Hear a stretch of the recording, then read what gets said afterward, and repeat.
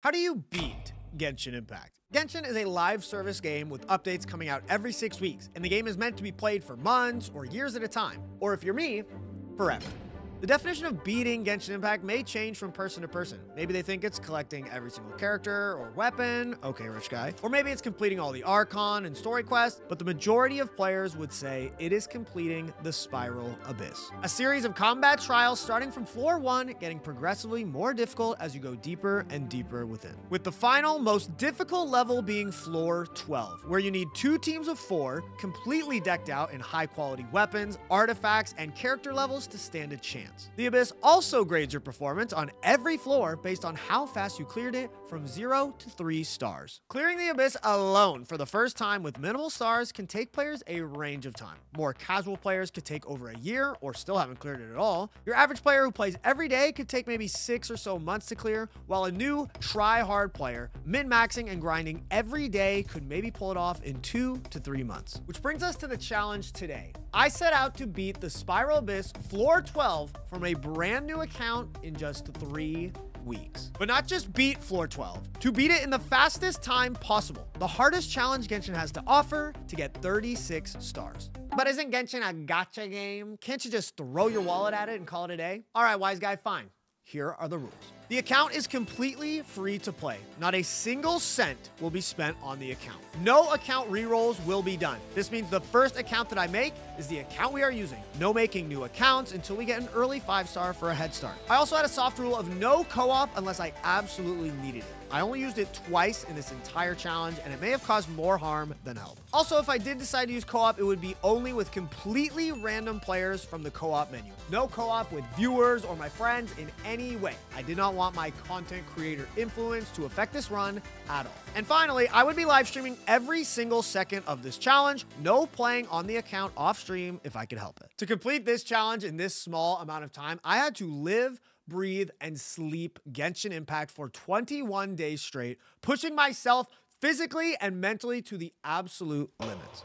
This is the 36 stars in 3 weeks challenge. I made my new account and the challenge began on February 20th, exactly 3 weeks before the official cutoff point of the challenge, when servers go down and maintenance starts for patch 4.5 on March 12th. So I started my adventure as any new Genshin player would, mashing through Paimon dialogue, going through the story, listening to Venti, Amber, and Lisa's requests, and shooting down a giant dragon in the worst aerial combat known to man. During this time, though, I was contemplating on the first big decision of the run: do we pull on the beginner banner? Lots of players will tell you the pulling on the beginner banner is a bait, because none of the pulls that you do on this banner will raise your pity like they will on the standard banner or on a limited banner, which is true. But the special thing about this banner is that there are no 4-star weapons in the pool, meaning we had about a 50% chance to get an amazing character off rip. Beidou, Bennett, Fischl, Sucrose, Xiangling, and Xingqiu were all possibilities, and we need good characters to even stand a chance here, so we did it. 5-star!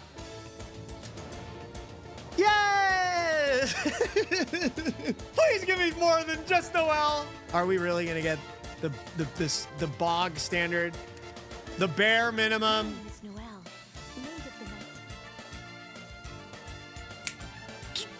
You know what, dude?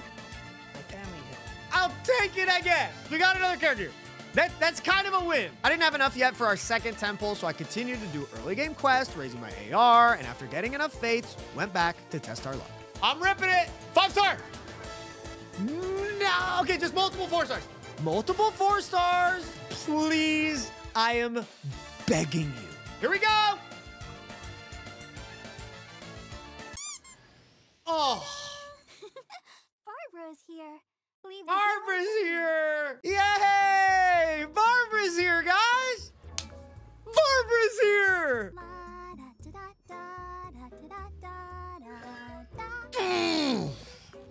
That's okay.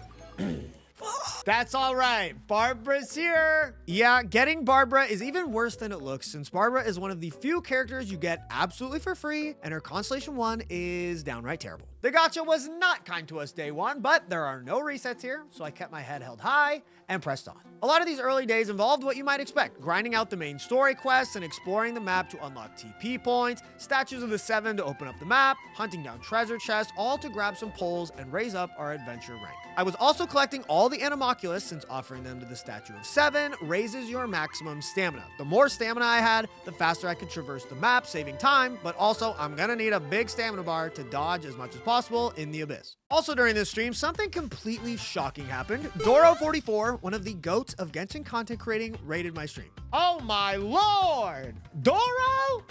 The legend? I have never talked to Doro before, so this was completely out of the blue.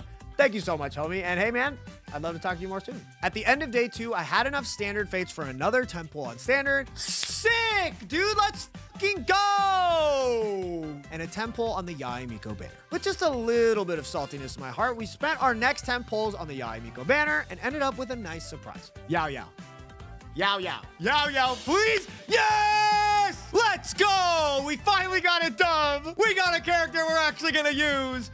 Ningguang, I'll take you. Give me the glitter, baby. Now that we've touched the character banner, there's something I need to explain. The 3-week time limit of the challenge does have some significance. It is exactly half a patch, but most importantly, the exact duration of a character's banner. Meaning the whole challenge is contained to just 2 5-star banners and 1 weapon banner. So the 4.6 banners we had of Yae Miko and Xiao were not too great. Yae Miko and Xiao are both all right 5 stars, but they require a lot of investment and specific teammates to really pop off. And the 4 stars outside of maybe Xiao Yae were not gonna help us out at all. But if you think I made an oopsie doing the challenge with banners like this, you're wrong. I knew this going into the challenge, and I specifically chose to do the challenge on these banners, all right? I wanted to seriously challenge myself to see if I could pull this off without using some of the game's strongest characters. I wanted to see if I could adapt to any situation the game threw at me and create the best teams possible with what I was given.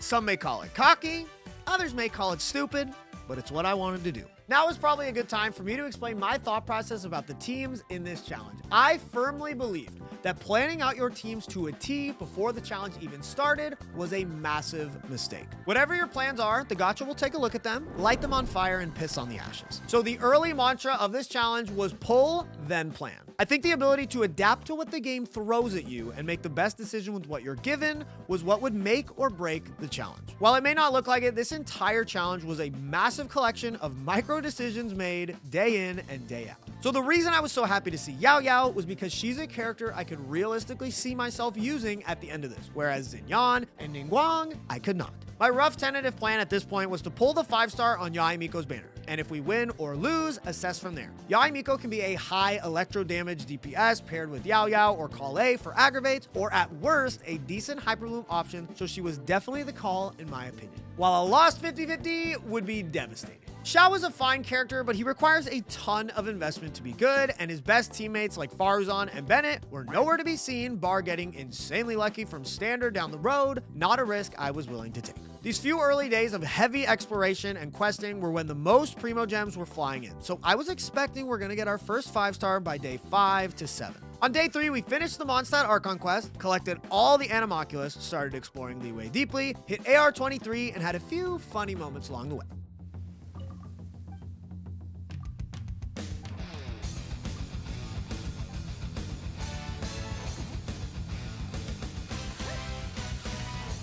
Let's fucking go, dude!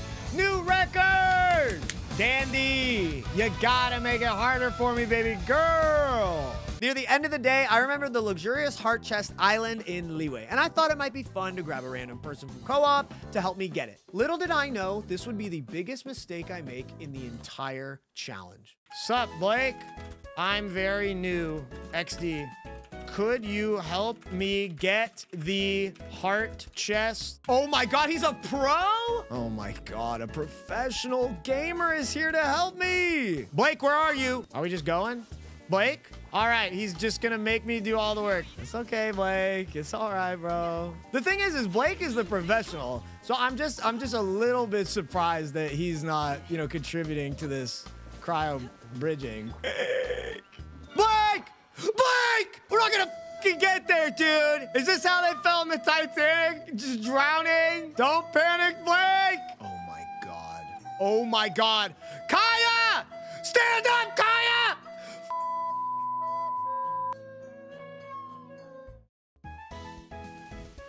Now you switch! Blake, you fucker! Oh my god, he's got trusty hands, whatever the sword. He's a pro. You can go first, Blake.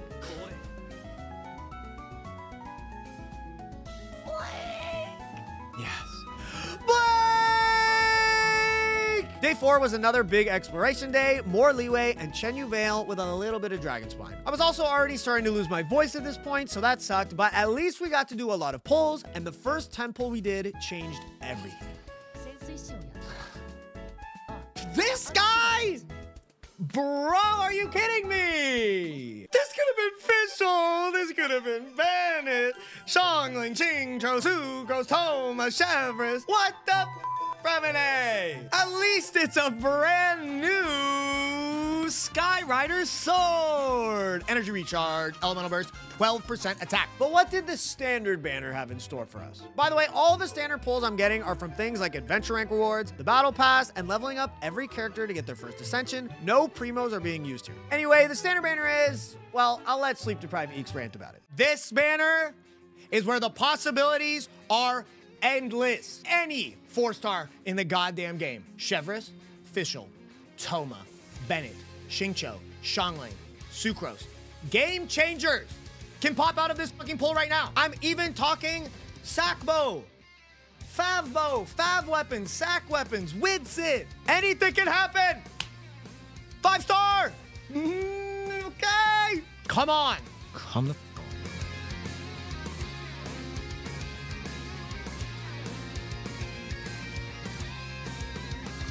oh!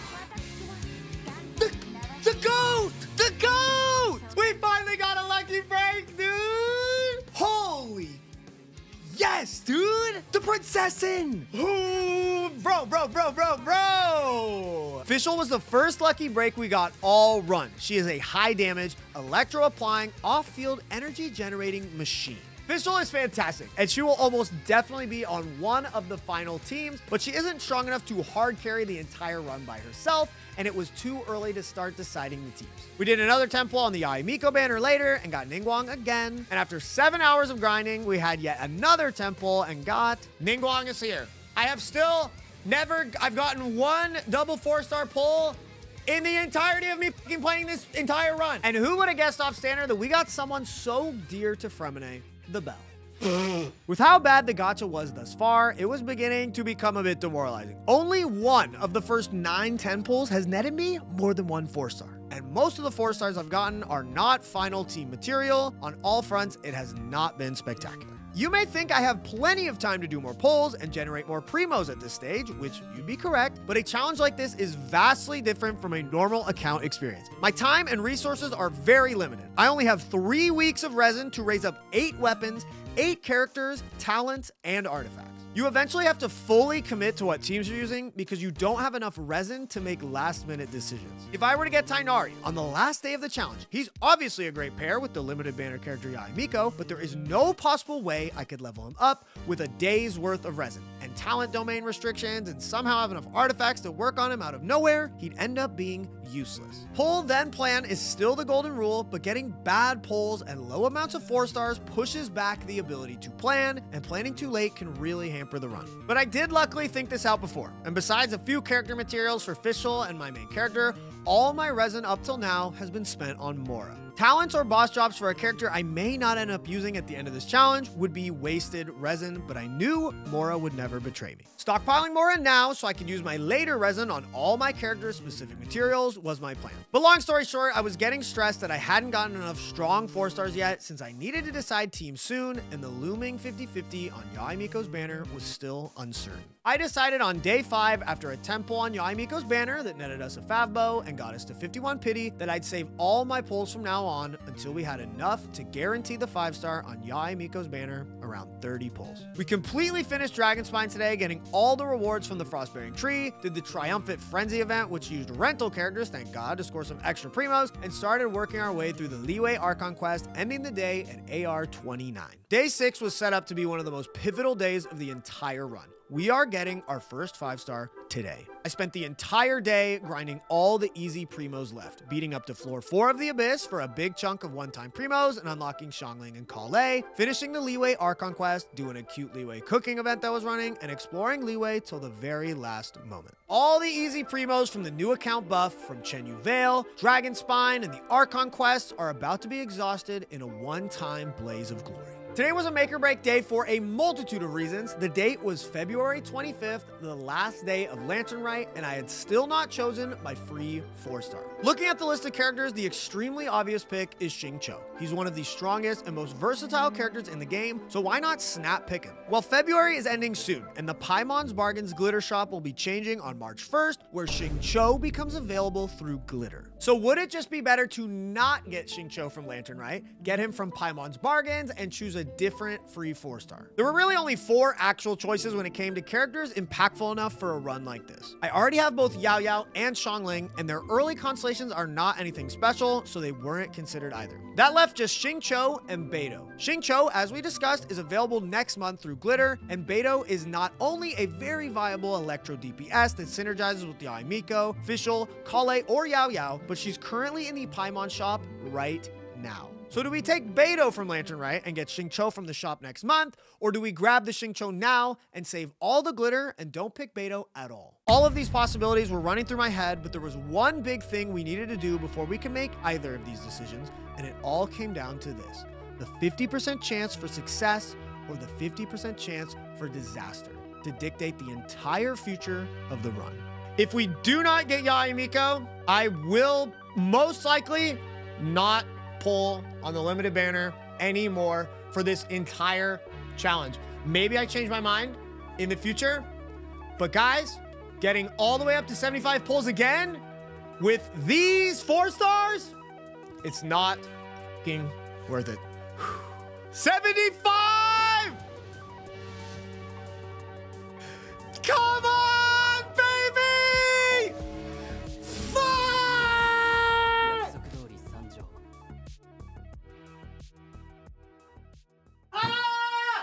I was honestly crushed. I felt like the luck had already been pretty rough towards me the whole run, and this was just icing on the cake. He's useless! He doesn't help at all! I think we got this. With a million different thoughts flowing through my head, I said to my stream that I didn't think pulling on the limited banner was worth it anymore. To grind up 75 pulls, to climb all the way up to pity, getting useless 4-stars along the way, just didn't seem worth it. With the characters I had right now, adding Yae Miko to the roster was not just gonna fix everything. I thought with my back against the wall, we'd need real, tangible difference makers to come from every single Primogem. Those being the weapon banner to power up the characters I already had, like Stringless for Fischl, or Favlance for Xiao Yae, or gambling on the slot machine that is the standard banner. And on top of all of this stress, I had to choose my Lantern Rite character tonight. What was the most pivotal moment of the challenge, the Yae Miko 50-50, was finished, and nothing was going to change that now. With no time to rest or think, I was immediately presented with another run-altering decision. Do I choose the safe, guaranteed to be used on the final team Xingqiu, or the strong Electro DPS in Beidou? I was still not close to deciding my final teams yet. Xingqiu is so versatile that he can find his way onto any team comp, but Beidou, on the other hand, would practically lock me in now to using an Electro and Dendro Aggravate team on one side of the Abyss, and I wasn't sure if I was able to make that commitment right now. And if I chose Xingqiu now, I'd probably lose my chance to get Beidou from the shop, since I needed 16 more Masterless Star Glitter, the equivalent of getting 8 4-star weapons or 4-star constellations in just 4 days. I spent my leftover primos on standard for the next 4-star, just so I could have as much information as possible before deciding, and I got Hazo, which didn't really change much at all. Who needs Xiao when you got Hazo? In the end, I decided on the safe option of Xingqiu, leaving the Beidou option behind and pressing forward with a new strong weapon in our arsenal. Whether we run a shoddy Hyperbloom team with Xingqiu as the driver, or a Xiangling national team with Xingqiu and Xiangling Vaporize, he will find a place on these final teams, so I felt confident in the decision. What I didn't feel so confident about was the future of this run. At this point, we had Diluc, Fischl, Xingqiu, all the free-to-play characters available to us, our Traveler, of course, and a random assortment of 4-stars that most of which will go unused. While we definitely had some options available to us for the final teams, I tried to delay the decision until we got our standard banner 5-star. With characters like Kaching and Tainari still possibilities, I kept a clear head and grinded endlessly like I always do to get closer to the finish line. Day 7 started with me clearing up some unfinished business at Dragonspine, massively exploring Neuvillette for more treasure and World Quest EXP, of course, but most importantly, the Spirit Carps. The reason why I focused in on Dragonspine and Neuvillette is for a simple reason. The Frost-bearing tree and the Carp-bearing ring give a ton of useful rewards. They each give a ton of adventure rank EXP, which I haven't been talking about much in this video because, well, it's boring, but it's extremely imperative to the run. Every single day, I need to be raising my adventure rank as much as I can since I need to raise my world level for better drops, but I also need to get to AR 50 before the end of the challenge so I can get my characters to level 90. But besides adventure rank EXP, you get Mora, crowns, character EXP, billets, and oh yeah, free pulls. This was yet another way I was grinding standard pulls throughout the journey. About 4 hours into day 7, I did a standard temp pull that got us a Fav Codex, and after 3 more hours of grinding, we did 1 more and got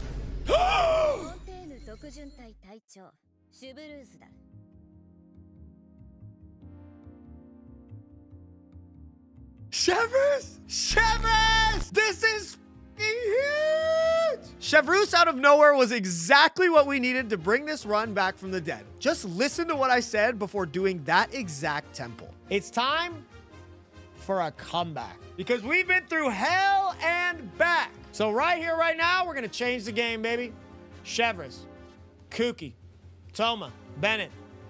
Game changers are on the way. Here we go! If you may not understand why Chevreuse is such a massive deal, let me break it down for you. Chevreuse is an absolutely insane support character, one that rivals characters like Bennett and Kazuha in certain situations. When Chev is in a team of only Pyro and Electro characters, her first Ascension passive shreds enemy Pyro and Electro resistance by 40% after being hit by an overload reaction. 40% resistance shred is the same buff as Viridescent Venom, one of the most meta-shaping artifact sets in all of Genshin, and the reason why Animo is good to this day. But this automatically shreds both Pyro and Electro Res, while Chev is completely off-field and doesn't require her to hold a specific artifact set. Not to mention her second passive, which raises the entire team's attack by up to 40% after she fires an overcharged ball from her skill. What we need from our characters in this run is immense value, and Chevreuse provides so much in just one character. And one other thing Chevreuse did upon her arrival was completely single-handedly bring Diluc back as a viable option for our final teams. Diluc, Chevreuse, and 1 more Pyro or Electro teammates has easily solidified itself as one of the final teams we will be using to clear floor 12. After Chevreuse's entrance seemingly solved half the team issues alone, my outlook on the challenge's future had completely changed. Also, the option of going back in for Xiao Yae Miko now that she's guaranteed was way more enticing since she'd work great with Chevreuse too. An account that 1 day prior was a depressing, hopeless wasteland that the gacha left in its wake was now full of optimism with a positive and motivated Eakes at the helm.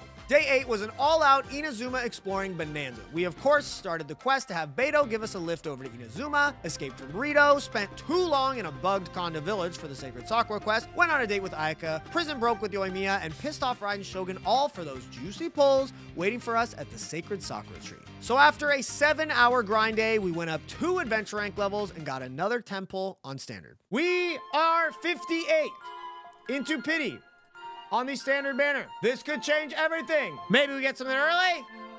Maybe we get a 4-star that will break the entire fucking game open. This challenge relies a little too much on gacha for my taste, but I think you guys like that. Here we go. Can't say I'm surprised. Oh my God! This is the moment where the run would completely shift its course. Kuki is yet another one of the absolute game-changing 4-stars we could have gotten. She is invaluable for one simple reason: Hyper Bloom. Hyper Bloom is a team comp in Genshin known to be extremely strong for very little investment. The only caveat is it requires very specific characters to make it work consistently, and Kuki Shinobu is one of those characters. Hyper Bloom involves creating blooms and then popping them with Electro, which may sound easier said than done, but to create consistent blooms, you need a Dendro character reacting with Xingqiu's Hydro application, and usually an off-field Electro character whose abilities will actually hit the seeds. Characters like Fischl and Oz don't aim for the seeds and rarely, if ever, hit them, and the same goes for Xiao Yae Miko's turrets. The two strongest Electro characters for Hyper Bloom by leaps and bounds are Raiden Shogun, who obviously was not an option, and through sheer dumb luck, a Kuki Shinobu out of nowhere off standard. We now had the two teams completely fleshed out. A Chevreuse Overload team for side 1,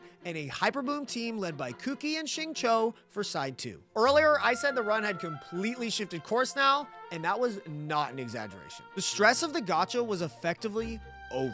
Xiao Yae Miko is guaranteed to come home eventually with everything up to pity as a bonus, and after obtaining Kuki, I realized there wasn't a single standard banner 5-star that would change our teams. Yes, even Tainari combined with Xiao Yae Miko wouldn't switch me off of Chevreuse Overload and Hyper Bloom. So with that, we officially entered phase 2 of the project, trying to build up our teams as much as we possibly could in just 13 days.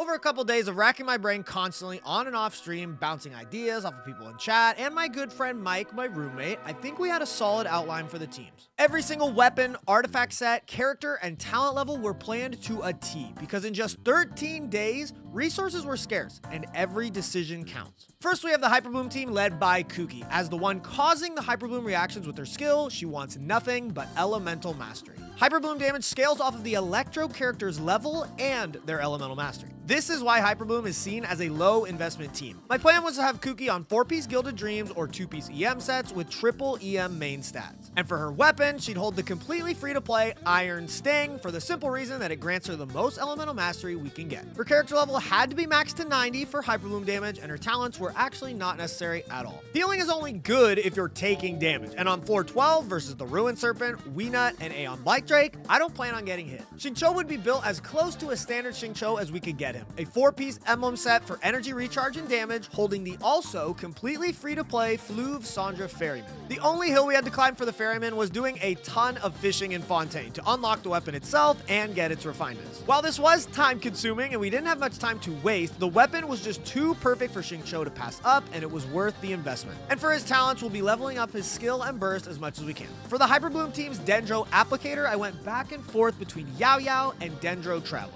Yao Yao is an amazing healer, and we have a few constellations on her as well, but her Dendro application can be a bit inconsistent with Yuegui positioning and her burst, and once again, the healing just didn't matter. So in the end, we went with Dendro Traveler for a few key reasons. Dendro Traveler, plain and simply, does a lot more damage than Yao Yao. Hyper Bloom is great and all, but for 36 stars in 3 weeks, we needed as much team damage as we could get, and DMC's damage is pretty decent compared to Yao Yao's non-existent damage. The Traveler also has a massive boon that you may have overlooked. The Traveler's Ascension materials are given to you through adventure rank rewards, so just by deciding to use Lumine, we end up saving an entire character's worth of resin on boss materials. Dendro Traveler will be on Deepwood Memories to boost up our Hyper Blooms and hold a sacrificial sword that we got on our way up to Xiao Yae Miko on day 9. For talents, her burst and skill will up our damage, so we'll take them as high as we can. For the final slot on Hyper Bloom, we needed a teammate that did a lot of damage without messing up our Hyper Blooms, so we decided on none other than the Prinzessin Derva Ertelang, Fischl. Fischl was chosen for a few important reasons: her damage, her energy generation, electro resonance, and of course her ability to shoot down the Aeon Blightdrake with her charge shots. She'd rock 4-piece Gilded Dreams or whatever 2-piece damage sets we can muster, and her weapon would be option selected between the Favonius bow we have now or a stringless for more damage if we're able to score one off the weapon banner. And we'll be raising her skill talent as much as possible for that big Oz damage. Now the Chevreuse team is where things got interesting. Chevreuse and her vast carpet bag of benefits also had another benefit: she was very easy to build. All we needed to do was get her to level 70 for her Ascension 4 passive and stack as much HP as we could on her. So we chose Black Tassel, a 3-star polearm that grants HP percent, and because it's a 3-star, it takes even less materials and resin to level up. Her artifact set truly didn't matter much, we just wanted her on whatever pieces had HP main stats. As for her talents, Chev wouldn't be doing any meaningful damage for the the team, and her heal was decent even at level 1, so we didn't focus much on these. Now is where things got interesting. With Diluc online and Xiao Yae Miko being a perfect member of this team, we needed a fourth that would wrap things up nicely. We picked up a Rain Slasher in the same temple as Chevreuse actually, and while it seems like an odd Diluc choice, it couldn't be more perfect. As we've said time and time again, the builds for this challenge are gonna be scuffed. I'm not gonna be getting 80% crit, 200% crit damage builds on my characters. It's just not happening. We need a way to get high damage out of the game that doesn't rely on crit stats where we can, like the Hyper Bloom team. So that gave birth to the Max Elemental Mastery Overload Diluc. Diluc has the unique ability of applying a lot of pyro with his skill, burst, and infused auto attacks all at the click of a button. Meaning when paired with an off-field electro applicator like Xiao Yae Miko, it would be very easy to overload most of Diluc's hits, letting us focus on overload damage specifically by stacking EM and raising his character levels to max, instead of worrying about his crit ratios. And if you're sitting there thinking, isn't overload garbage? One of the worst reactions in the game?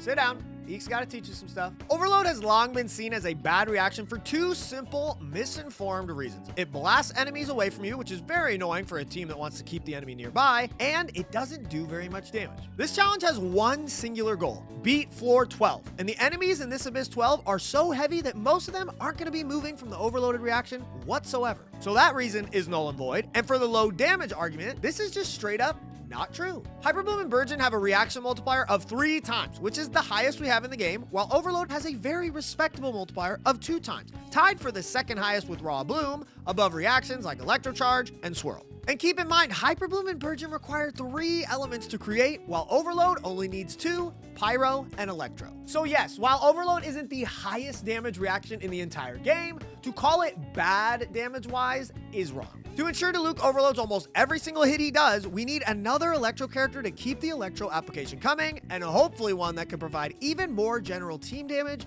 but who? There was only one perfect option for this team on this floor 12, a character we left marooned. A character we passed up on just a few days ago would now become the perfect 4th slot for the run-saving team, Beidou. With just a few days left until Beidou left the glitter shop for good, we had to make a mad dash to get 34 glitter to bring her home, or the entire strategy might fall apart from under us. So I may have been lying when I said the gacha was pretty much over. While what we specifically get doesn't matter too much, we need a certain quantity of 4-star pulls to net us enough glitter. And if we get the bog standard luck of only 1 4-star per temple, it may not be enough. We had just 2 days to get 8 Masterless Star Glitter. Any new character we pulled would not reward us with any glitter at all, so that Xinyan that we've avoided up until this point is getting even scarier. So day 9 and 10 were once again going to be complete marathons, trying to scrounge up as many Primo Gems as we could. Day 9 was going to be a long day, so I started off by reminiscing about the best steak I ever had in my life a few days before the challenge started to remind me just how beautiful the world can be after I'm done playing Genshin in a basement for 8 hours a day. But the plan is simple: grind Inazuma exploration along with the Archon quest for story progression and Sacred Sakura Fates. Every pull counts here because we need this glitter. We had enough for 2 10 pulls on the Xiao Yae Miko banner, netting us the sack sword I mentioned earlier in Dendro main character section, a huge pickup, with the second giving us a Yao Yao. That's 4 glitter, so we take those. Since we were 1 pull away from another 4-star, we YOLO'd it and got an off-banner Sucrose. Sucrose is an amazing character, but she was not strong enough to shake up my current team, especially since without her C1 and Sacrificial Fragments, she was not going to be operating at max potential. And since Sucrose was a new character, that meant no glitter. So the pulls ended with a 4 glitter gain, leaving 4 glitter left to get by tomorrow, which was very nerve-wracking. I was able to farm up even more pulls before day 9 ended, but I decided to save them for tomorrow. Amidst the stress, something amazing happened on day 9 though. It was the day we hit 50K subscribers on YouTube, a goal that I have been chasing for the entirety of last year. So while this was a few weeks back now, I still want to say thank you so much to anyone who watches our videos. Making videos like this seriously is what I've always dreamed of. So from the bottom of my heart, thank you guys so much for supporting the channel. I appreciate you guys very, very much. Our 50K celebration stream is on the channel right now, so check it out. But the live celebration was short-lived because I still had a mission and nothing was going to get in the way of clearing this challenge. After struggling to clear some lower floors of the Abyss, exploring Leeway, and more of that cooking event, we had enough primos for a temple on the Xiao Yae Miko banner and 4 singles on standard. Immediately after the temple starts, this was freaking go!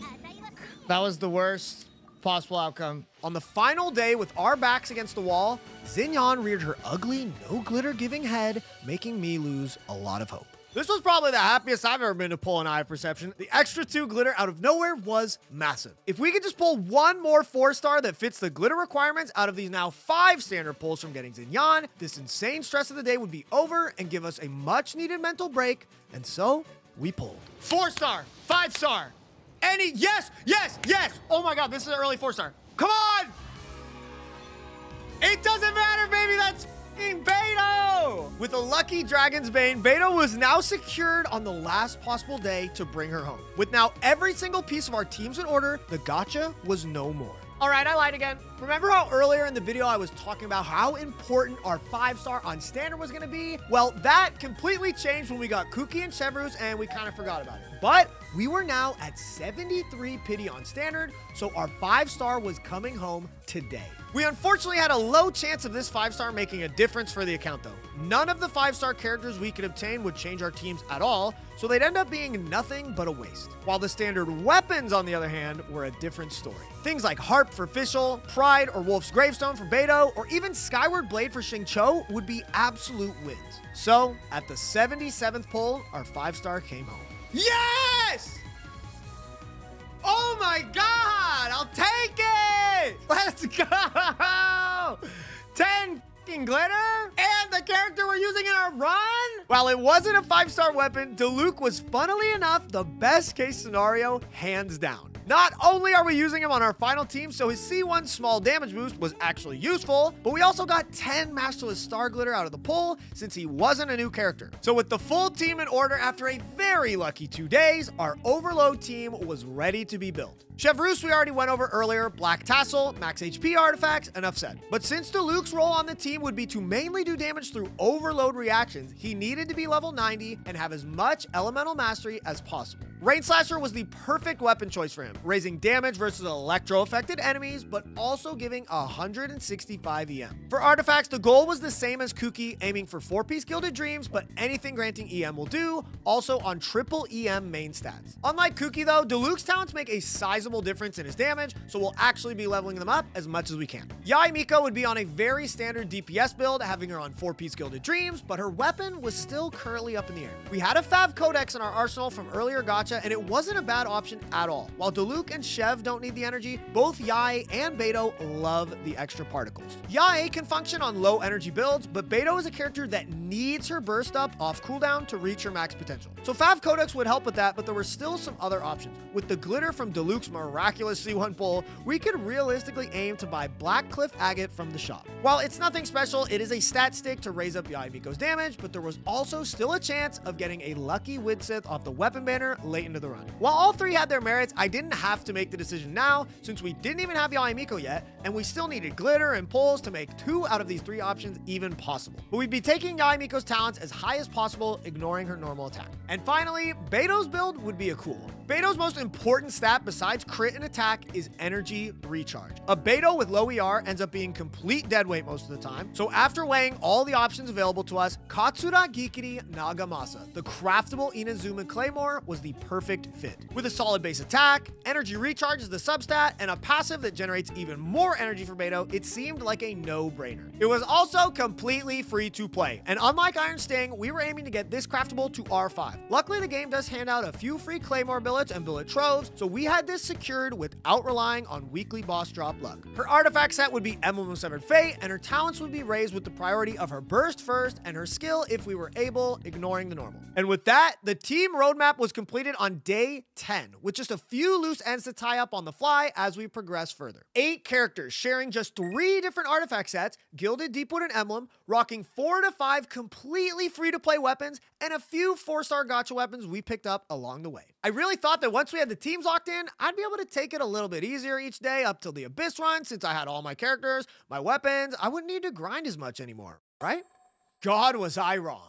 The date at the start of day 11 was March 1st. More importantly, it was a Friday, meaning the weekly reset was approaching that Sunday night, and we needed to hit AR45 before then. The weekly bosses of Genshin Impact like Devalin or Agedaha can only have the rewards claimed once a week, so in a 3-week challenge, they were a prime suspect to bottleneck the account. To get a character's talent level above 6, it requires specific weekly boss materials, and if you don't have those specific materials, you're shit out of luck. There is nothing you can do to raise your talents any higher, capping your potential damage. And if I haven't said it enough, damage is going to be pretty important. As it stands, I'm currently AR 40, meaning I'm world level 5. At world level 5, when you complete a weekly boss, you receive 1 boss-related talent material per clear, but you can only clear 1 specific weekly boss once a week. So if I wanted to get Yae Miko's skill and burst to level 8, for example, that would take 4 weekly boss drops. At my world level, I'm only receiving 1. And I haven't even mentioned that you may not get the specific boss drop you need. Every weekly boss has 3 different materials they can drop, and if you get one of the boss drops your character doesn't need, you're once again completely screwed. Luckily, the bosses drop what's called Dream Solvent, which lets you change one specific boss drop of the same boss to another, but they only drop 33% of the time, and after my week 1 clears, I have 0. If I'm able to get to the next world level at AR 45 before Sunday night ends, it adds a 55% chance to get an extra boss drop, so the possibility of 2 boss materials instead of 1. This may not seem like a big deal, but it is. It's a big deal, man. I've only got 1 chance at this, and I'm 100 hours deep into this challenge, all right? So I've got to do everything I can to give me an advantage, and that's what I did. The race to AR 45 starts now.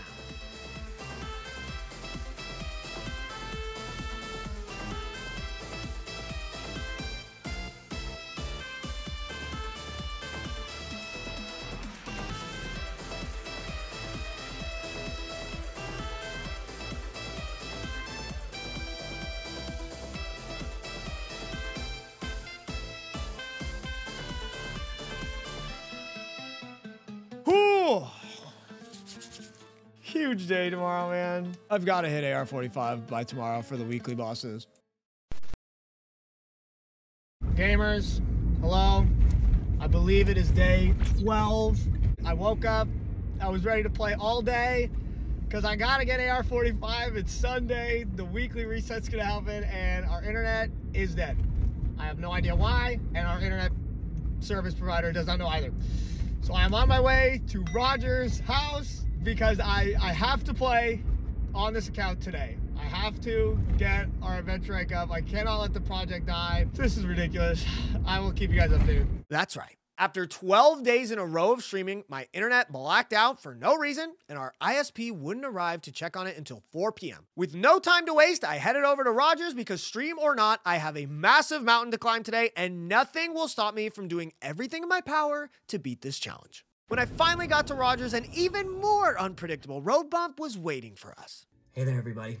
So, I'm here in Rogers DX Racer, Gamer Kingdom. He's even got Her Excellency. He's got 3 monitors. He's got this really cool keyboard that I'm sure is very ergonomic. The email that I used for this account has been banned. Of course, I made a brand new email that I don't use right? It's just for this, and it's banned. So I can't get into it to get the verification code to log into the account. So I don't know, man. So I gotta drive back home to, I guess, play off of Wi-Fi hotspot. This is a nightmare. Screw you, Gmail, for thinking that I'm a bot, bro. I will see you guys on the other side. So that's what we did. We drove home after wasting an hour and a half of daylight to try and salvage the run the only way we could. Playing from my desktop downstairs that we gave internet access off of my phone's Wi-Fi hotspot. Keep in mind, like a true gamer, I play in the basement, so the phone service was spotty at best. If I decided to open up any other tab on my computer for entertainment, like a YouTube video or podcast, Genshin would immediately start to lag uncontrollably. Alina let me borrow her phone to entertain myself, so bless her heart, but needless to say, this was an absolute cluster. Cluster or not, I played for 12 straight hours, endlessly grinding the Sumeru Archon quest to get as much adventure rank EXP as I possibly could. With the clock eventually hitting midnight, then 1 a.m., and then 2 a.m., I started to realize it wasn't gonna be enough. knowing I still needed to do my weekly bosses nonetheless. At around 2:30 a.m. local time with the reset at 3, I cleared the 3 weekly bosses for my team. Yae uses Makoto drops, Fischl and Xingqiu use drops from Boreas, while Diluc and Beidou use drops from Dvalin. Luckily, the drop we got from Dvalin and Boreas was a usable one for one of our team members, but unfortunately, the Makoto drop was not the one Yae Miko needed. And to my dismay, we didn't get a single Dream Solvent, making us 0 for 6 on a 33% chance for Dream Solvent drops so far. After not being able to stream to my viewers, feeling like I let them down for part of the challenge, grinding off stream for 12 hours straight, coming up short of the AR45 goal by the end of the week, making our boss drops worse, and with 0 Dream Solvents to show for it, I dejectedly went to bed, exhausted and disappointed in the progress I'd made thus far. The next day was day 14, exactly 2 weeks into our 3-week challenge, so it was an apt day to complete what we couldn't hit yesterday, AR45. After that, though, the day was relatively uneventful in comparison to some, but as always, we did some things imperative to the success of the run. I started by doing some pulls I'd built up from the day prior, optimistically doing single pulls in case Yae Miko came home early, so as to not waste any more pulls than necessary on the banner. Of course, that was a waste of time with no early Yae to be seen, but on the day, we did net ourselves another Ningguang, Eye of Perception, Yao Yao, and a Fav Codex, putting our Codex at R2 if we decide to use it. We had standard pulls built up and actually got C1 Chevreuse against all odds, which is not as hype as it sounds. It's not a very strong con, but it's something. Alina and Nyla made a cameo to help us pull Stringless, meaning we now had a strong DPS weapon for Fischl if we chose to run that over Favbo. Just look at this snapshot of the moment. What a perfect family. We started to learn how to fish for Xingqiu's sword. I won't bore you with the details, but it's a lot of fish over a lot of days. Since I was avoiding co-op, I had to get started ASAP so my fish would respawn in time to R5 it myself. We also started the R&R quest to unlock the Great Onion Tree, found the recipe for Katsuragi Kiri Nagamasa and crafted one, and of course, spent our resin to power up the teams.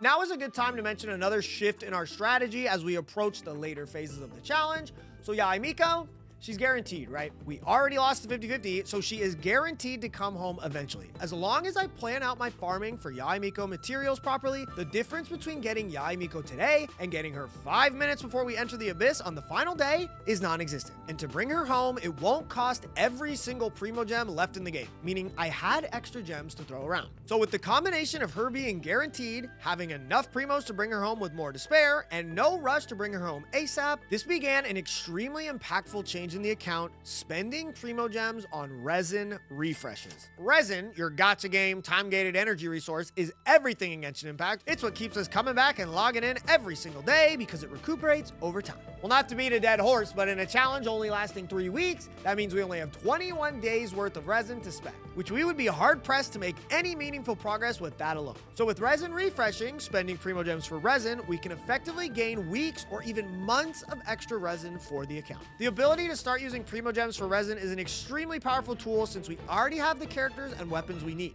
Factoring in the bare minimum Primos we need to bring Yae Miko home, of course, we now had the ability to start supercharging our progress. So with the added benefits of resin refreshing, steady progress was being made towards our teams day by day. But there was something up till this point missing from our recipe. An ingredient so potent to the success of the run that some could say it was the difference between hope and despair. That ingredient was 5-star artifacts. Now, it's no secret that artifacts are one of the biggest ways to affect your character's builds. These random trinkets hold the chance to boost your character's most vital stats to new heights or do almost nothing at all. But getting 5-star artifacts and getting good ones at that was always up to chance.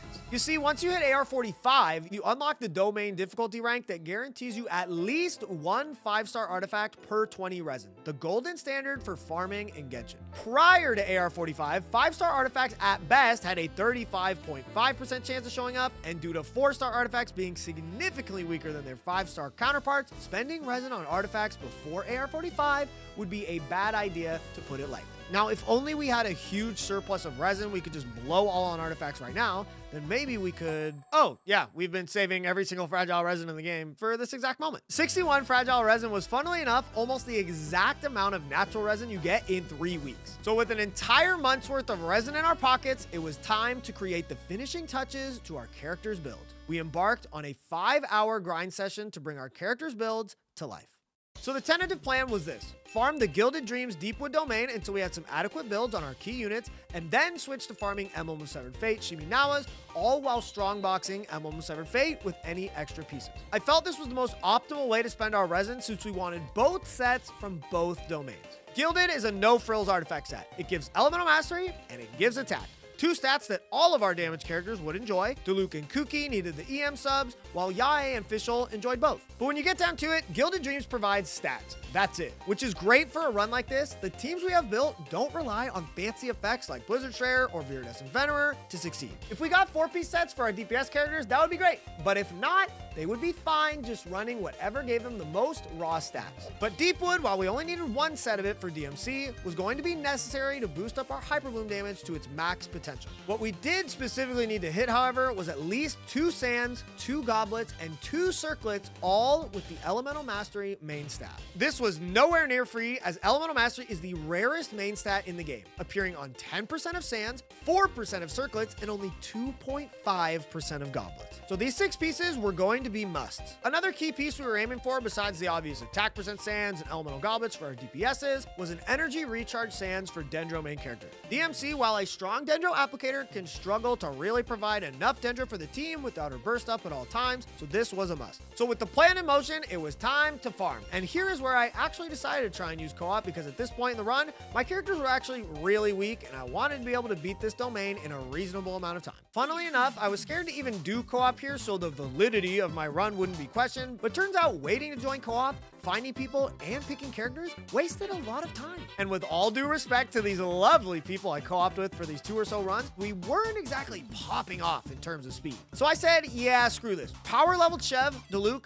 Kuki, and Fischl in about an hour, and actually made them strong enough to clap the domain at a good speed. This was an extremely long and stressful day with a few ups and a lot of downs. We got lucky with an early Dendro Goblet on Deepwood for DMC and an EM Goblet on Deepwood too. We weren't going to be picky about the sets that our EM pieces are on. We should be thankful we got some in the first place. And just a little after that, we were blessed with an ER Sands on Deepwood, the second big objective off our list. We were getting pretty decent pieces here and there, including a juicy attack Sands for Xiao Yae Miko, but we have 5 characters to build from this domain, so the stakes were high and I didn't feel like we were making enough progress. To cool off, we went to the Strongbox to get started on some emblem pieces for Xingqiu and Beidou, but besides a random EM Circlet, which is great, we didn't get anything else. We leveled up an HP Sands for Chev that rolled like a monster, and even got a lucky break with the rolls on that Gilded attack percent Sands for Xiao Yae Miko. We went back in and got a lot of garbage, but eventually got a miraculous EM Circlet on Gilded, a god piece for Kuki or Diluc. After 4 continuous hours of grinding and our fragile resin dwindling, we did some more Emblem Strongbox and got 1 good piece, but after this, decided that Gilded Deepwood was providing diminishing returns.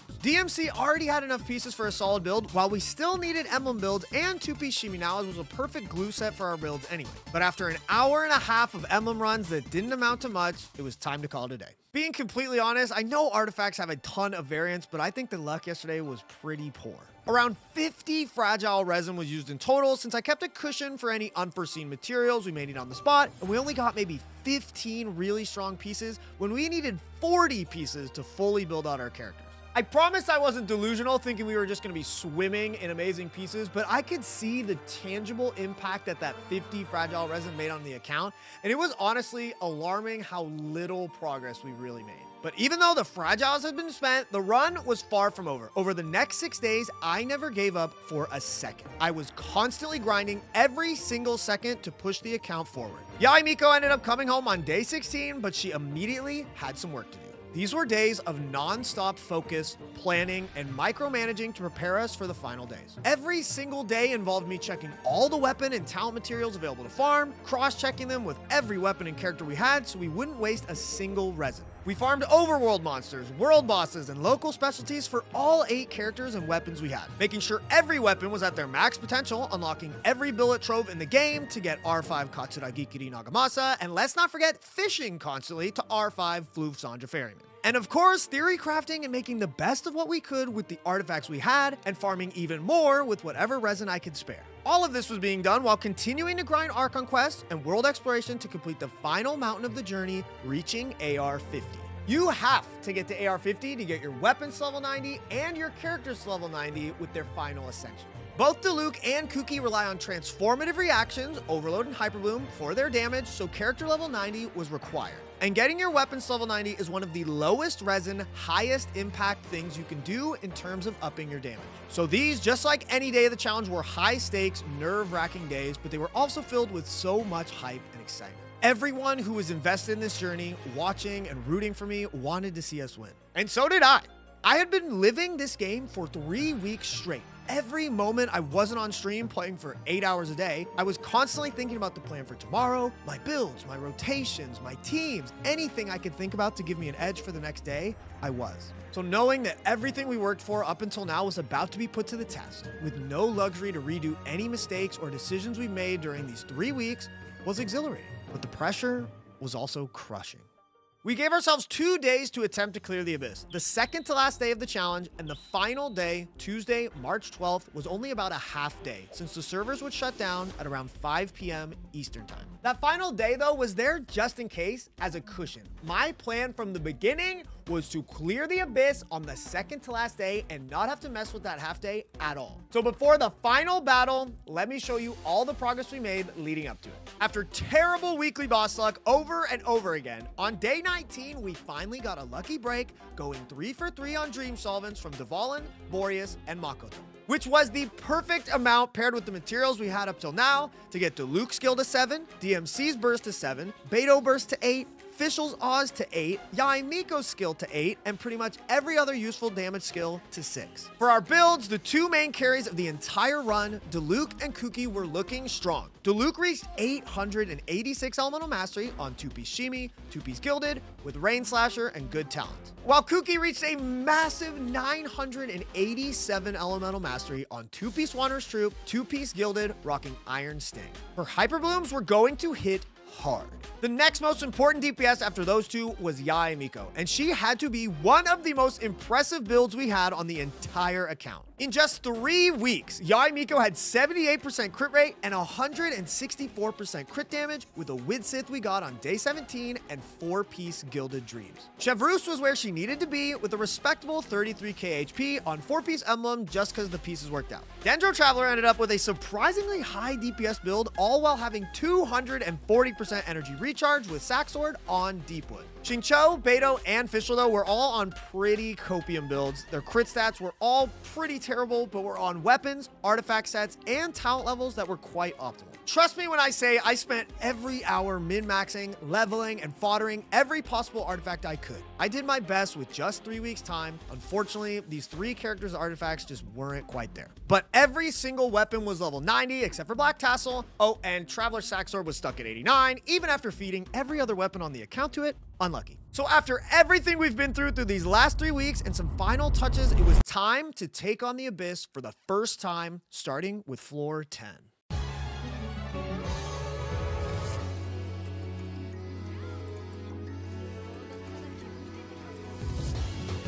Oh, Diluc, knocking him away. All right.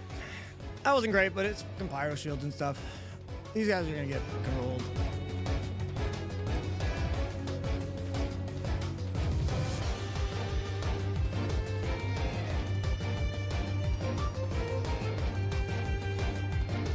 Just saving energy. No need to get fancy. Cool. 50? Why are we saying 50? Can I ask a question? 50. Oh, AR 50. All right, I'll change it in a second.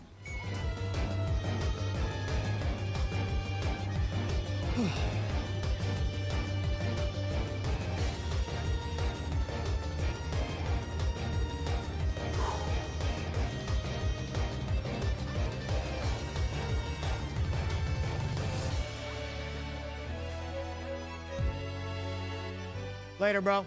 Floor 10's getting washed. They're getting rolled. They're getting absolutely rolled. Man, there are people that even doubted floor friggin' 10 and 11. Please, dude.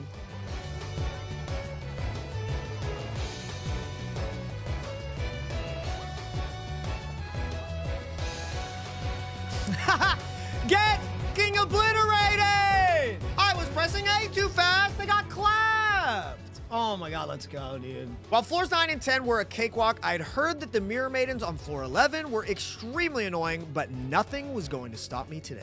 Oh, it's a ley line one. Goofies.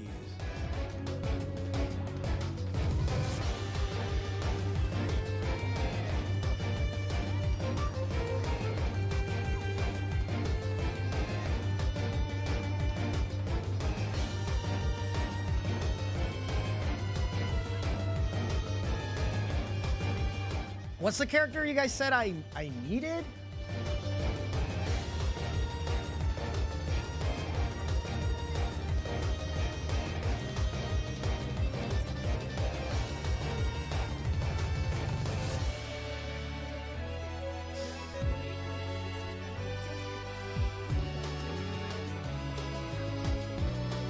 %. 96%. That's all they can do. 1K viewers. Hey, normally I don't like to talk about the view count, but that's always been a dream of mine. So, hey, thank you, homies. You guys are going to be a part of something special today. I'll just tell you that much, baby. Let's fucking go.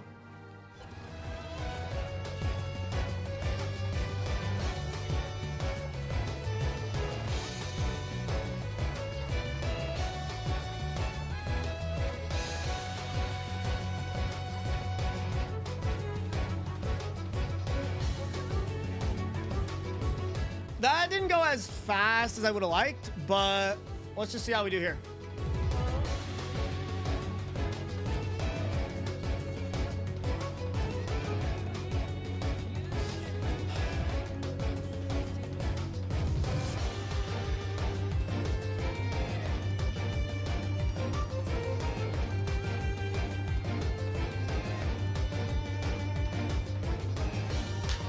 Chamber 3. It's the one people have been saying is annoying. Let's see what we can do, man. All-in mastery, I'll take that.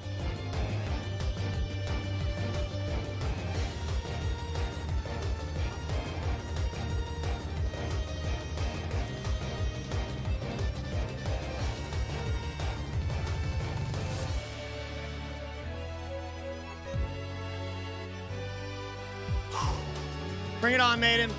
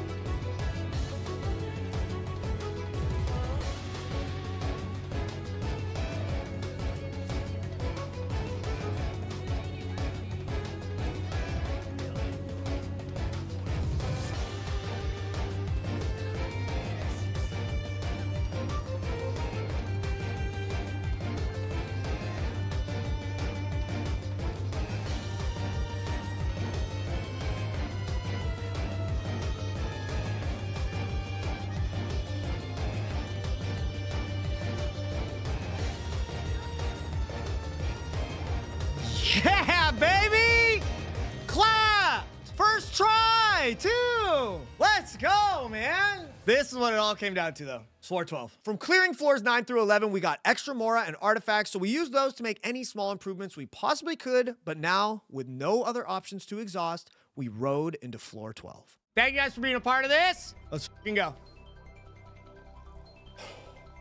The first thing we're met with is the Abyss cards, a team-wide buff you receive for the Abyss that day. The buffs they give are completely random and can range from amazing to useless. Unfortunately, our Chamber 1 buffs were pretty mediocre, but we took our bonus attack and stayed focused. Chamber 1 took a lot of trial and error to get down. If you have ever fought these two, you will know that the Construction Specialist mechs are an absolute pain. Sure, they apply cryo to you, slowing you down and wasting your energy, but their erratic movement is what makes them pure hell. If they didn't stay grouped, it was an instant reset. Learning how to manipulate their AI to keep them together took a lot of testing. By staying in the middle of them, it does an alright job of keeping them grouped, but with Yae Miko needing to use her skill and naturally dodging attacks, it caused some issues. The chance of them starting to move after a dash and registering you as not in between them for even a second would result in them splitting up. After about 45 minutes of testing, we were able to consistently keep them grouped for about the first 30 seconds or so, but after that, it was up to chance. The next wave of enemies, the large overgrown Breacher Primus were simple, but not any less annoying. They stood relatively still, making it simple enough to group them, but they were unbelievably tanky and did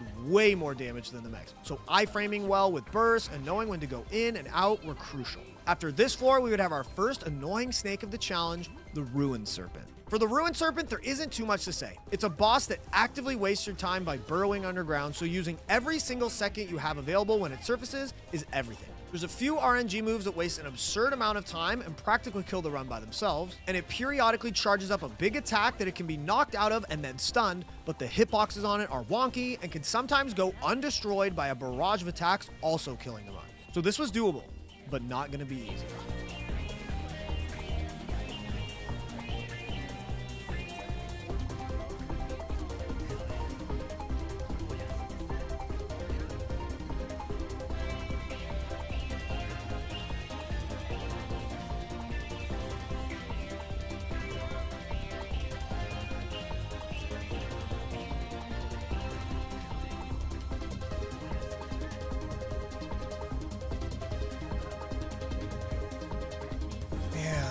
Why, dude? Why?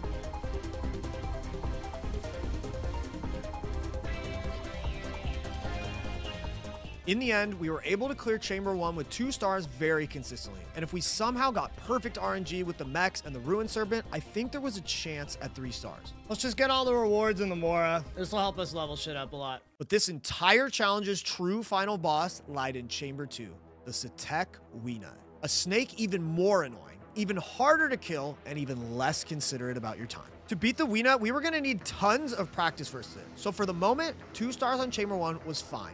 We need some practical experience on Chamber 2. Side 1 of Chamber 2 is nothing too complicated. The first 2 enemies are an Eremite Stone Enchanter and Gale Hunter, then a second wave with an Eremite Floral Ring Dancer and Scorching Lore Master. All of these Eremites summon their beast companion to fight along with them. Luckily, when you kill the beasts, which are way less tanky, they take a ton of damage and enter a weakened state. The only problem is that with the combination of them and their beasts attacking you all at once, dying is a pretty common occurrence. The goal was to take down the beasts first while keeping them all grouped, so that they all take the AoE damage of Beto and our overloads. So once again, while they weren't easy, there weren't too many tricks they could throw at you, but side 2 was where the real enemy was.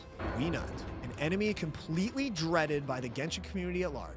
As I alluded to earlier, it burrows underground to waste as much of your time as possible, but follows a consistent pattern. 2 random attacks, a laser move, 1 random attack, then its floating state, where it charges up a large attack, but if you're able to hit 2 of these green balls with a swirlable element, the Weenut falls to the ground, has its resistances lowered, and is stunned for around 10 seconds. But the random attack patterns, burrowing underground, and aerial swirl mechanics is a perfect cocktail for a bad time. Headache or not, we were here to grind and practice how to clear this floor as fast as possible, so we did.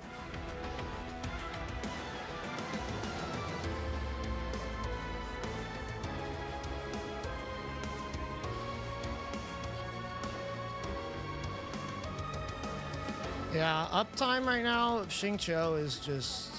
that's what's trolling the run. My time right now is just really dog shit, but it's alright. Despite our best efforts, the Weenut was taking an incredibly long time. I knew this was going to be the hardest enemy in the entire run, but even I was starting to wonder if we bit off more than we could chew. Oh my god, Kuki is choosing to hit his tail. She's aiming the attack at a different spot than where I'm standing and just causing all my shit to miss. I eventually knew it was going to be better for us in the long run if we moved on from Chamber 2 to clear Chamber 3, but it was with a pitiful 0-star clear. Well, I still get stuff. I saw the weaknesses in my play and our team though, so we would be back with a new mindset. Chamber 3 was surprisingly the easiest of the 3. Side 1 was 2 waves of the same thing, an Assault Specialist mech and a suppression specialist mech. The strategy here was very simple. Focus down the suppression mech as it used a gun and would keep its range if you didn't approach it, while the assault mech was a melee enemy and would come to you, keeping them grouped. They were really not a big deal at all. They were just tanky as hell since Chamber 3 always has level 100 enemies. In the final Chamber of the Abyss was the Aeon Blight Drake, the enemy that forced us to bring a bow character on our side 2 teams. The Blight Drake is a straightforward enemy as well, luckily. Hit the points on his wings with a charge attack to knock him down, and just wail on him otherwise. The only annoying thing about the Drake is that it periodically gains massive resistance to the element it's taken the most damage from, which will obviously be Dendro in our case, slowing us down dramatically. At this point though, we had nothing left to lose. It was time to see what we were capable of on floor 3. Oh my god, Diluc pushes these guys?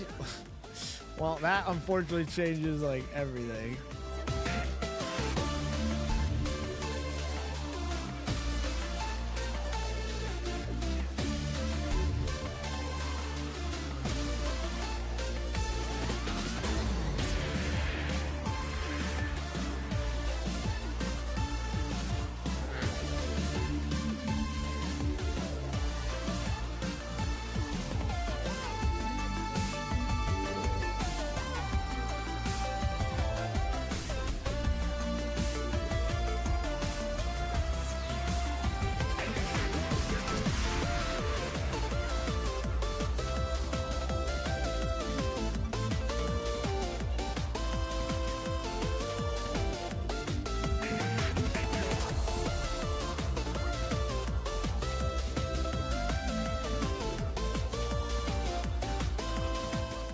Yeah, man, the fucking energy on Xingqiu. That is literally just deciding fucking everything, man.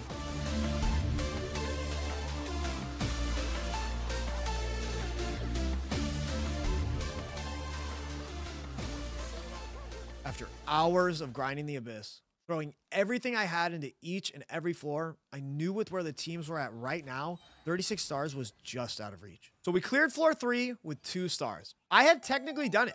I had beaten floor 12 of the Abyss in just 3 weeks, with 31 stars no less. But as you can see, this was not the face of someone who thought they'd won. Because my goal for this entire challenge was to achieve undeniable victory. To climb to the top of the highest peak Genshin Impact has, 36 stars in just 3 weeks. We still had a day until servers went down. There were 24 hours left to concoct any upgrades, optimizations, and team changes that I could. I was not going to go down without a fight.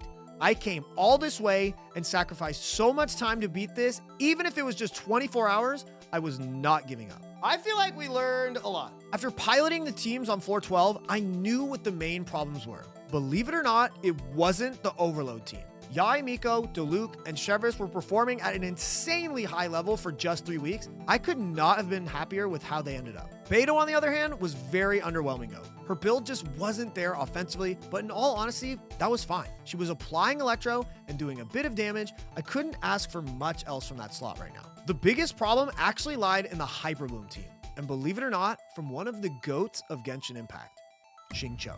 Xingqiu is truly one of the best characters in the entire game. But the standard Xingqiu you might be thinking of in your head right now is probably C6 or at least C2 with an R5 sack sword or Fav sword, and with some pretty well-balanced stats of crit and energy recharge to boot. Our 3-week-old Xingqiu though was struggling to live up to his god status. His damage was really bad, but at the end of the day, that wasn't even the problem. The biggest roadblock Xingqiu had was his energy. He was always short just a few energy and not able to consistently burst every rotation, meaning we couldn't apply enough hydro, leading to no blooms, and most importantly, no hyper blooms. And we thought we had this all planned out. He was on an ER sword with an ER Sands and on 4-piece Emblem of Severed Fate. I just couldn't believe he still wasn't there yet with everything we had for him. We debated switching Sack Sword off of DMC to Xingqiu, but with how inconsistent Sack Sword procs are at R1 and how it would negatively affect DMC's ability to apply Dendro, it didn't seem like the miracle cure. For 2 hours following the Abyss run, I grinded all the Mora and EXP books I could while running through the team scenarios over and over in my head. I didn't want to give up, but after everything we'd done today, I was exhausted. I tried to stay focused and stay awake, but with the physical and mental fatigue mixed with disappointment, I couldn't even keep my eyes open any longer. I needed to log off. The viewers of the stream had luckily not given up either, leaving me with a lot of words of encouragement. But I wasn't done yet. I went upstairs to have dinner, and after getting some food in my system, I was starting to feel a lot better. I immediately got to theory crafting with Mike about what we could possibly do in just one night. We just don't have any resources left, so leveling up a different character or weapon was legitimately impossible. All we had were the leftovers of random characters we obtained along the journey, stuck at level 20. What could we possibly do with just...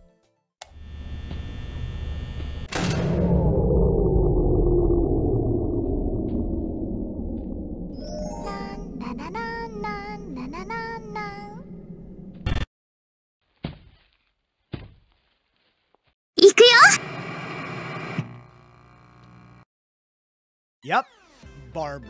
She was the only character we had that could potentially save the run.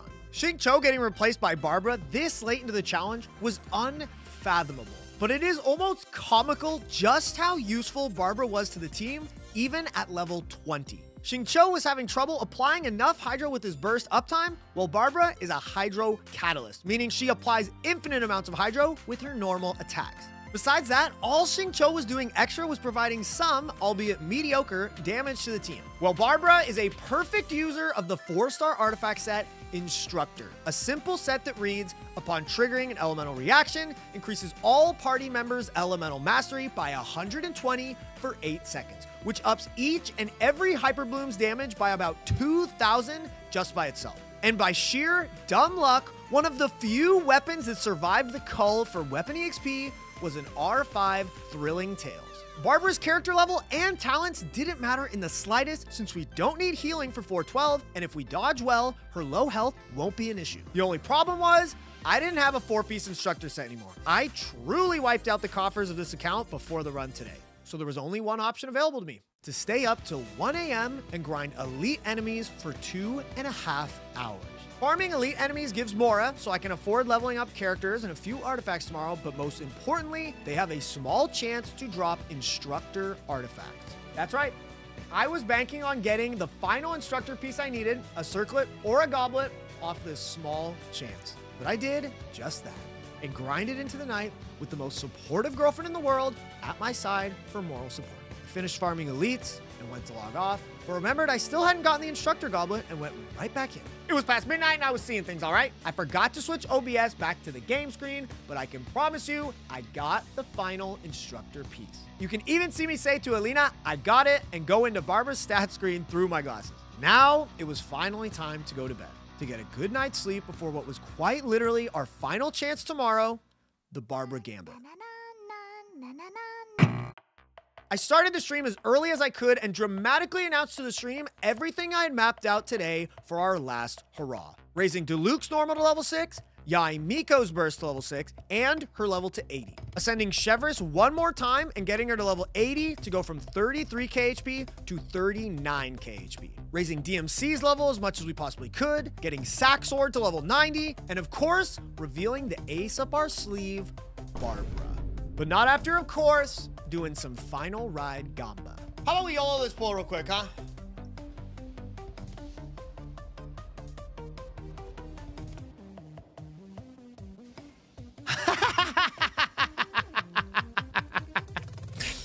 Huge! Oh my God!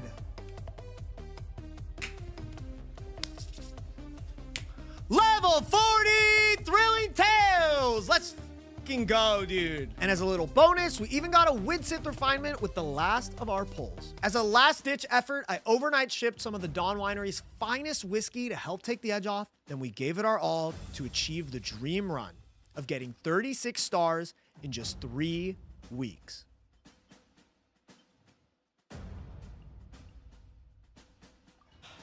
Let's go, guys. Energy recharge! Way better than the 20% attack we got yesterday.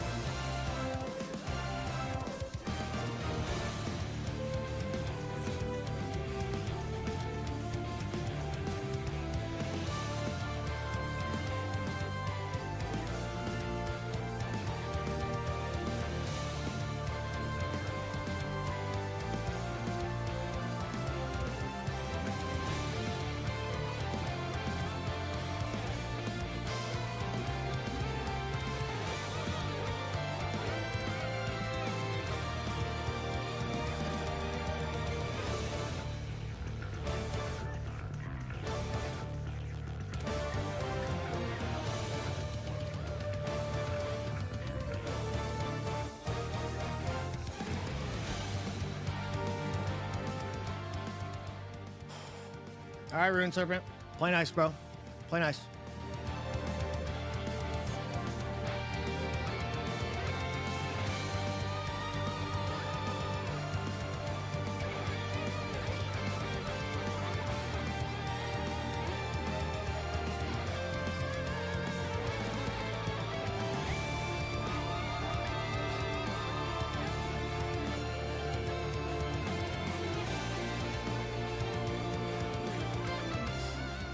Kuki completely whiffed, bro.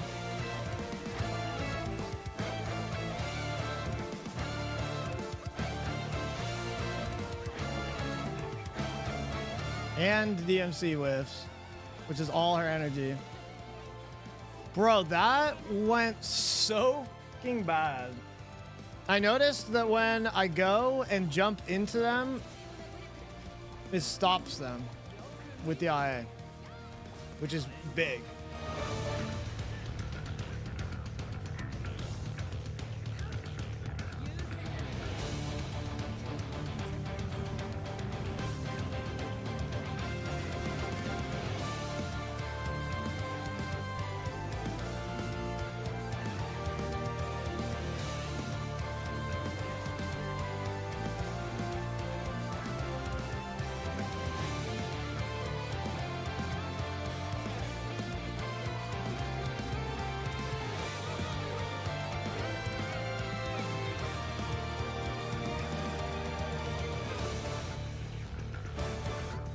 Please!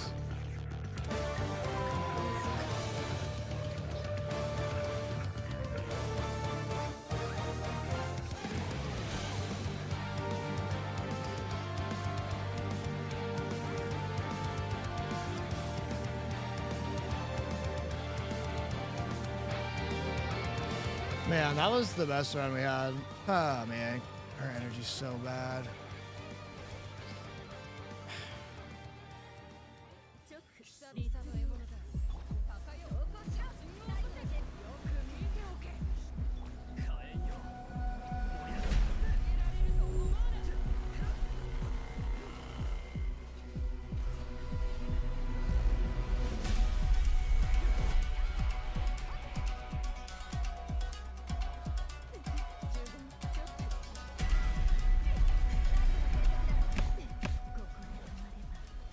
I got boomerang.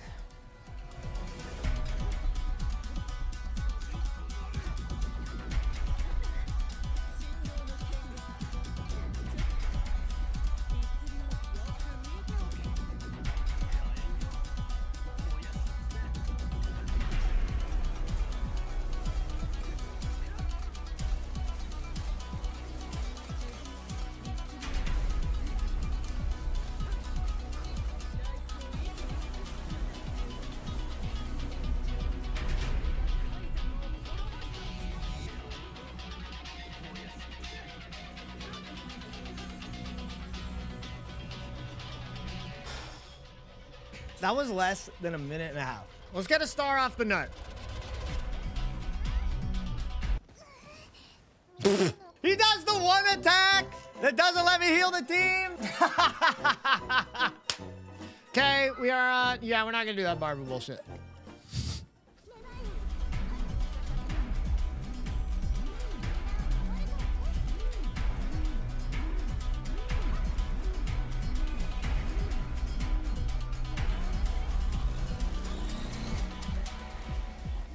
This is the worst RNG you can get.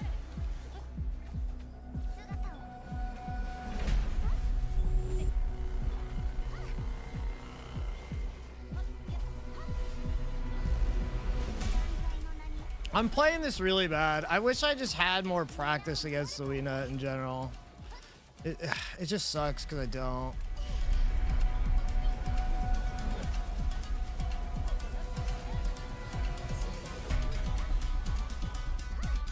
Dude, I got locked out of him twice.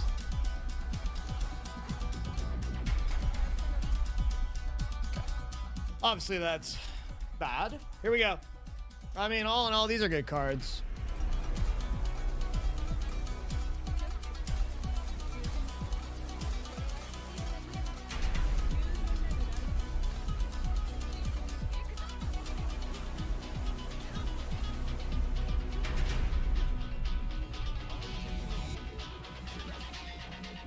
There's the warning, chat. That the end is near. I'm perma stun locked where I think each and every floor it's possible to get out one more star. Which one do we fucking choose for the last hour?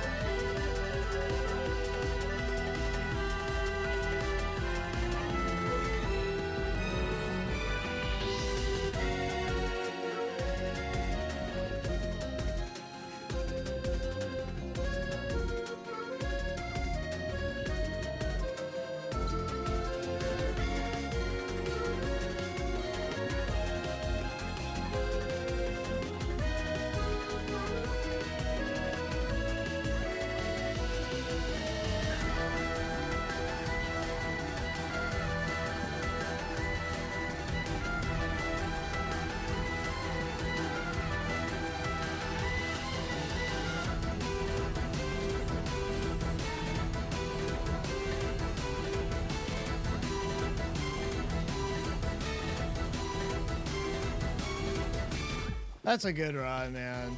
This is like very close. Victory is a mindset. Holy shit, based. Okay. All right, let's go try and beat the Weenut.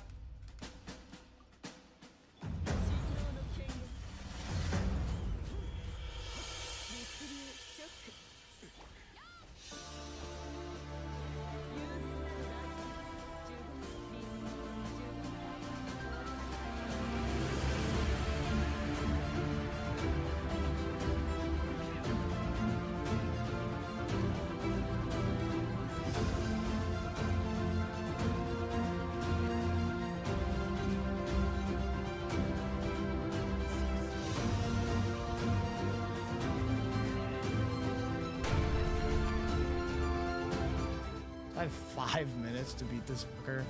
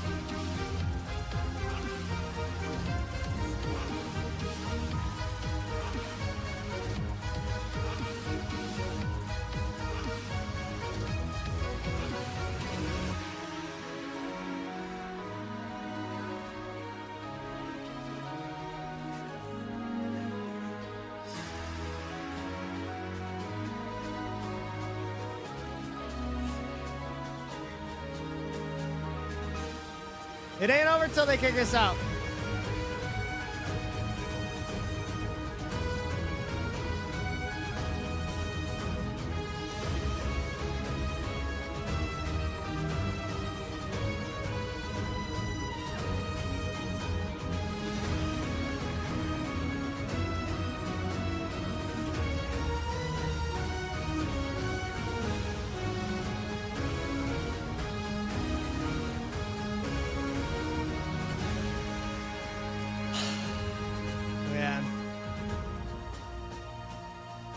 Oh, chat. No one could tell me I didn't try my goddamn hardest. All right? No one can say I wasn't out here grinding till the last fucking moment. And nobody could say that this challenge was easy. I chose the hardest banners on a hard-ass abyss with some really annoying-ass mobs, bad 4 stars, because I wanted to challenge myself, man. And I really did. Okay, maybe I was a little too in over my head, perhaps. But dudes, I gave that shit my all, man. Every single day, I was live here, 7 hours, 8 hours, 9 hours. That was a tough-ass abyss, bro. After 4.5 hours of the abyss, time was up. We were booted from the server, and the challenge was over in an instant. Words can't really describe what I was feeling at that moment. A mix of accomplishment and disappointment, joy and sorrow. I really feel like I gave it my all and did something amazing, win or lose. With a challenge lasting over 165 hours, all being streamed live with hundreds of different paths and decisions we could have made, looking back, I can see a lot of the things that led to this result. I think the first was expecting to get 4 decent DPS builds for 4 different characters: Yae Miko, Fischl, Beidou, and Xingqiu. Yae Miko was honestly cooking for a 3-week build, but the other 3 were downright bad. I saw something like this coming and wisely used Hyperbloom and Overload, 2 comps that don't need crit stats to succeed, but instead of choosing sub DPSs for the team, I probably would have done better using characters with more utility over damage. On the Hyperbloom team, I think using Kale on Favbo would have served us a lot better. More energy for the team from Fav, Dendro Resonance, and more Dendro application would have really turned the tides. Xingqiu may have had enough energy that way, and Dendro MC, who was struggling to apply enough Dendro versus the Weena, would have had some extra help. For the Overload team, Fischl could have swapped over, saving us time and effort on getting Beidou, or even running something like Lisa on Fav Codex for the energy and defense shred to really help emphasize Yae Miko and Diluc's damage. Or even switching the teams' sides completely, since Yae and Diluc can consistently deal high damage to the Weena, bringing Fischl along to shoot down the Drake, and then using an arc-aligned character in the last slot of Hyperbloom to take down the Primus' shields. The Barber Gambit on the final day, I still think was a viable option with my back against the wall. In hindsight, sticking with Xingqiu, giving him the Sack Sword and praying for procs, coupled with the ER Abyss card we got on the final day, may have been enough for him to consistently burst. Who knows? But besides just the team stuff, I think I went a little bit overboard with the restrictions. I had this looming thought in the back of my head that the more lucky I got or the more shortcuts I used would discredit my run, making it less impressive. When in reality, it is extremely impressive to be able to pull something off like this, even on really strong banners, or with re-rolling accounts for a 5-star early, or using co-op to speed up some grinding. All of those things I just mentioned are something that any player can do. They're not exploits or cheating the game in any way. They're strategies that are available to any player at any time for free. And I psyched myself out, making me think that my run wasn't going to be as legit if I did any of them. And I think that was stupid. So the challenge ended with us clearing floor 12 of the Abyss, 31 stars in 3 weeks, with a playtime of 165 hours and 40 minutes. But even with the shortcomings, this experience was completely unforgettable. It was one of the most fun times I've had playing Genshin in my entire life. Starting from scratch again, free to play, trying to conquer the game in just a few weeks was nothing short of exhilarating. Every single pull had so much weight to it that I actually had fun with the gacha again, instead of being jaded about getting C34 Noel on my way to C7 Kaching. And the amount of love and support I got from everyone in the live stream was something I will never forget. Even though we came up short, this adventure was incredible. So that begs the question, am I ever going to try this challenge again? Why don't you subscribe to find out? I'll leave you with this, though. Really, Hoyoverse? No skip button? Seriously? Do you have any idea how much time...